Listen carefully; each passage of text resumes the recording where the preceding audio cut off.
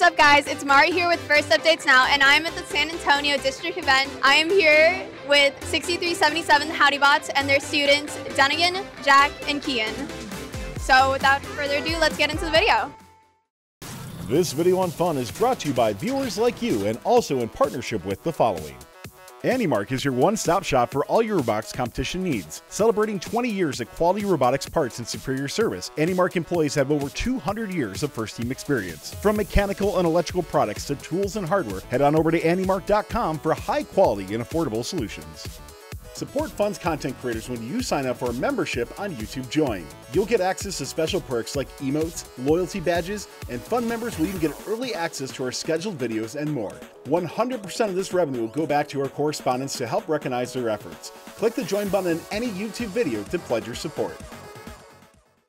So one of the first things you may notice about the robot is the rather strange battery mount here. So that choice was driven by the turret. Actually, a lot of the choices on this robot were driven by the turret, but what we've ended up with here is a single billet that replaced the front drive rail that the battery slides into, and then it's held in with the bumpers. And we had to do that because the ring, as it comes into the turret, takes up all the space that we would have had over here to put a battery. So I think that leads us into the turret, which Jack will talk about. So one of the most striking features of our robot is the 180-degree turret. And so this will give us the ability to shoot while being defended, and also allows us to change elevation. So as he was talking about before, the note snakes up in the back. Oh god.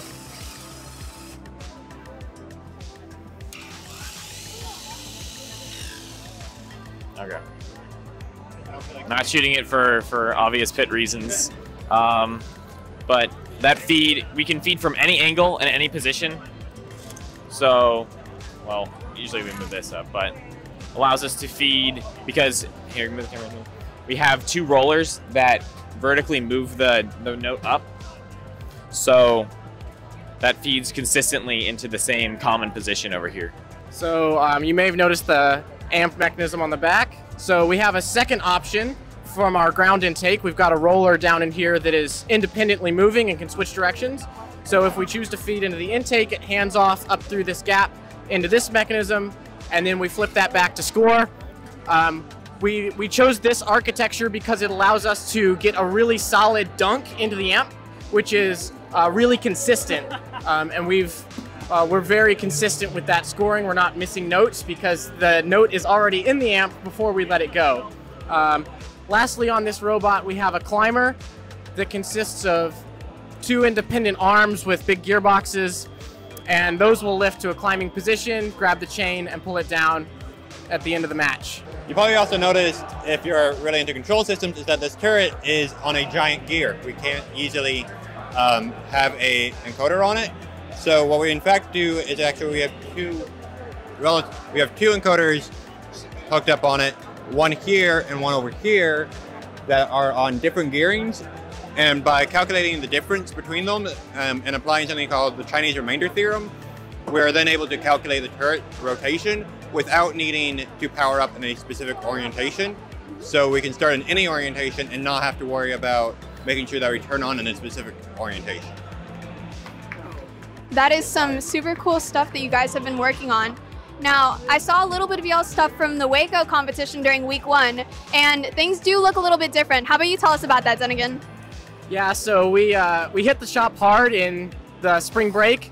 At the week 1 competition, we were feeding from the source into the shooter, and we had a fixed angle. The reason for that was our V1 angle change was not working the way we wanted it to. So we had to do a full revision of the shooter to get that working.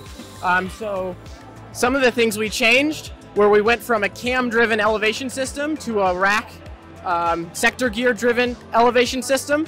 And another thing that we changed was our shooter rollers were originally driven with a serpentine belt, and we were drawing about 30 to 40 amps per side when we had that spun up. So we've since switched that to a gear and a belt, and we've got a lot more efficiency there, and we're not browning out anymore because we're drawing a reasonable amount of current.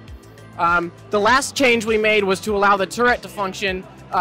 Because we changed where our elevation mechanism was, we had space in the front for this E-chain, which allows us to run the wiring for the turret in a very robust manner. Thank you guys so much for allowing us to interview you guys. Once again, this has been Team 6377, the Howdy Bots, at the First in Texas event, San Antonio. This video on fun is brought to you by viewers like you and also in partnership with the following. AndyMark is your one-stop shop for all your robotics competition needs. Celebrating 20 years of quality robotics parts and superior service, AndyMark employees have over 200 years of first-team experience. From mechanical and electrical products to tools and hardware, head on over to andymark.com for high-quality and affordable solutions.